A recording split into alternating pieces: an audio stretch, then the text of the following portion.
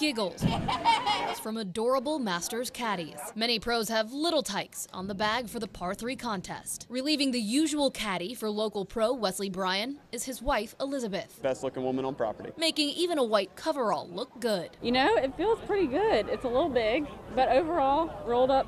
I need to be a little bit taller, so I just rolled up the pants legs, and I think we'll be good. And when it comes to who's the boss out on the course, I think Wesley is. I don't think that I'll have to do too much today. If she doesn't give you the club you want, you're going to fire her? Absolutely not. If she gives me a bad read, though, that might be a fireable offense. The couple's known each other since pre-K and they're high school sweethearts, living just a few miles from Augusta National. Something we drive by pretty frequently, multiple times a week, but you can't ever come down Magnolia Lane, so just being here is a neat experience.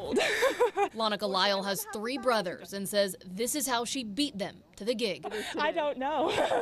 I'm here with my oldest brother, and it was my birthday on Sunday, on Easter Sunday, so I think that kind of wrangled me in a space today. I was like, I'm coming, I'm doing it. Scottish pro Sandy Lyle won the Masters in 1988. Well, I think it being his 30th anniversary, sort of really the whole family are here to celebrate him, and he loves this course. She's thankful the par 3 is simply a lighthearted tradition. He knows what he's doing. I just follow along and act like I know what I'm doing, so.